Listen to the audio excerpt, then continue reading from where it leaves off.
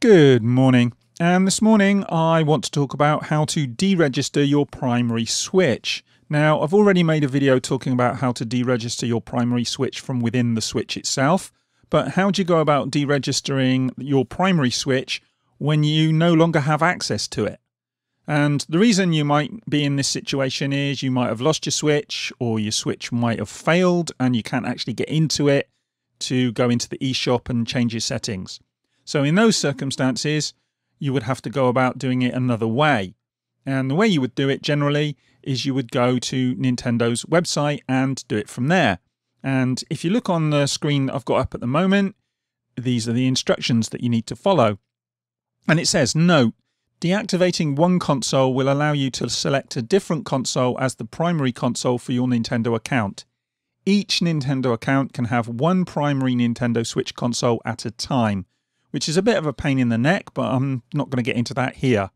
And then the second one, I don't really follow what this means and it's not really applicable. So let's just get down to the important bits.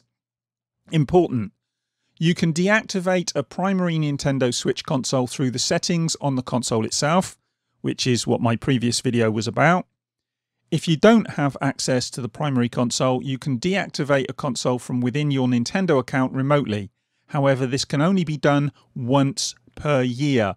And that's quite important because if you deactivate your primary switch from within the console itself, you can do it as many times as you like and you can swap between consoles. But if you're doing it on the website, once a year. So you can do it once, and if you lose your console again, you're stuffed.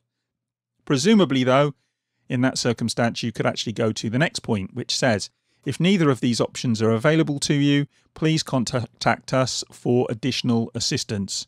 So if you've lost your Switch, got a new Switch, and you've done this already, and then your new Switch breaks, you can contact Nintendo and presumably they'll be able to sort it out from there. Then it goes on to telling you how to actually go about doing it. Complete these steps. Is the primary Nintendo Switch console available? Well, in this instance, no. And it says, using a web browser, visit accounts.nintendo.com. We're going to do that in a minute. It says sign into the Nintendo account you wish to deactivate. Select shop menu. Select deregister primary console. Enter your Nintendo account password. Select deregister twice to confirm. And then the last one, it says the next time you connect to the Nintendo eShop from your Nintendo Switch console, the console you use to connect will automatically be set as your primary console. And that works in exactly the same way as it would if you deregistered your Switch from within the Switch itself. If you deregister your Switch, next time you log on and go into the eShop, that Switch that you're using at that particular time will automatically become your primary console. So hopefully that's clear, but enough about this. Let's actually get in and see how it works. So as you can see here, I've got my account loaded up.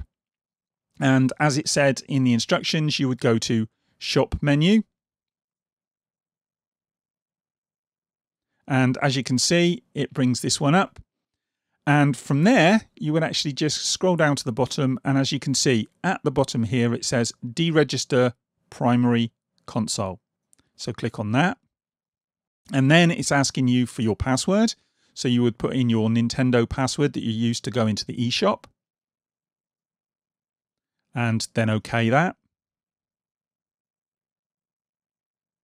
And then it brings up this screen. It says your Nintendo Switch console will be deregistered as the primary console for your Nintendo account. If you deregister this console, the next console you use to access Nintendo eShop will automatically be registered as the primary console for this Nintendo account. We've already been through that. So what you would do is you would click on deregister, and then as it says in the instructions, it would ask you to do that again, basically to confirm it. And once you've done that, then you no longer have any consoles registered as your primary Switch. So then the next time you load up your Switch, you go into the eShop, that becomes your primary Switch. So hopefully that was some use. Let me know if it is in the comments, and yeah, give us a thumbs up and all the usual stuff. But in the meantime, I'm going to go and grab myself a cup of tea, and I'll speak to you guys in the next one. Bye.